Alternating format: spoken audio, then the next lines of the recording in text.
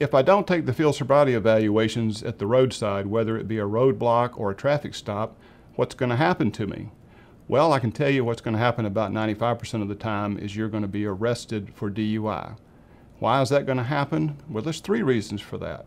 First, because the officer is going to claim that in his or her opinion, you were too impaired to drive. Yes, there's no evidence really to show that, but that's what they're going to claim in their opinion. Number two, the reason that's going to happen is the officer is not about to let you drive away and maybe have a wreck and create civil liability based on that situation.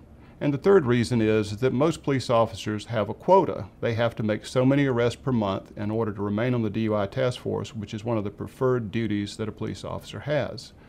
So your best bet, if an officer is saying, I need you to do the field test, and it becomes sort of argumentative as the officer tries to talk you into it by various insulting sometimes and suggestive things like, well, if you haven't been drinking, why won't you take my handheld tester here? Why won't you take it?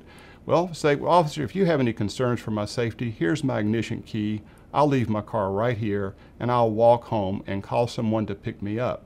But I'm not going to do voluntary field evaluations that are designed for me to fail and are subjectively graded.